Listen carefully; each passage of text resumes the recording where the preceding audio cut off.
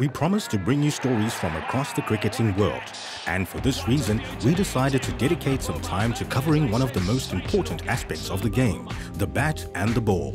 Just how important is it for a batsman, especially one on the international stage, to choose the right piece of willow? Well, it's always nice to have a good piece of willow. You know when you bat sometimes and your willow is definitely the right one, when you just have to tap the ball and the ball springs off it nicely. It gives you a lot of confidence because your timing almost becomes better because you don't try overhit the ball, because you know that I just need to get the bat onto the ball and it's going to fly off. Cricket bats are made from the white willow tree as it is shock resistant, extremely strong and light. In South Africa, manufacturers like D&P Cricket import this wood from England. When the wood arrives, a wax coating that was applied for transporting is removed and the process of bringing a cricket back to life begins. The first step is running the 3/4 of a meter length of wood called a cleft through a press to strengthen it. We press it, do it by ear and also by tapping using a mallet. We have our traditional round press, then we have our flat press. So obviously we do everything according to the way the customer wants it. The next step is to attach the handle. In order to do this, a small V section has to be cut out of the top of the cleft. The bottom of the handle has to also be cut into a V shape. It's critical that both cuts are extremely accurate. Really, you need to get it exactly correct for the fit to fit in nicely. You don't want to really force anything or put pressure where there's pressure points and it can cause the handle to split or break or even the cleft. When that is done, we'll go up and then we'll start gluing.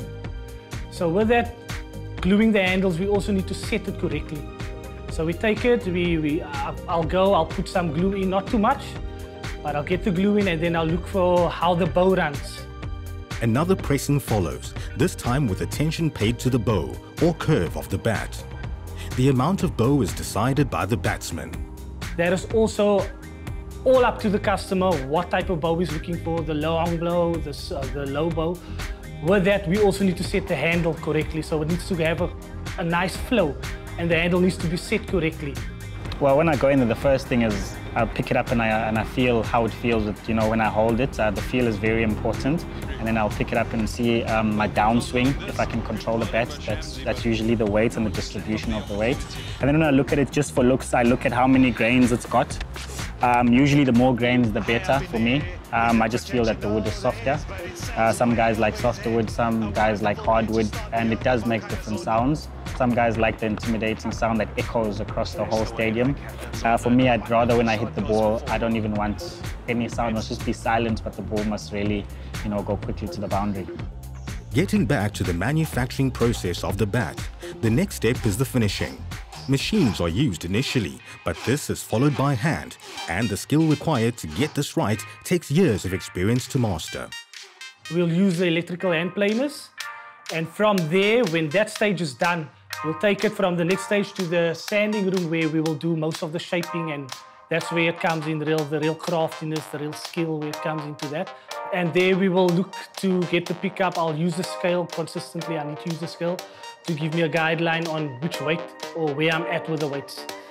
When the final shape of the bat has been achieved, it goes through a series of finer and finer sanding.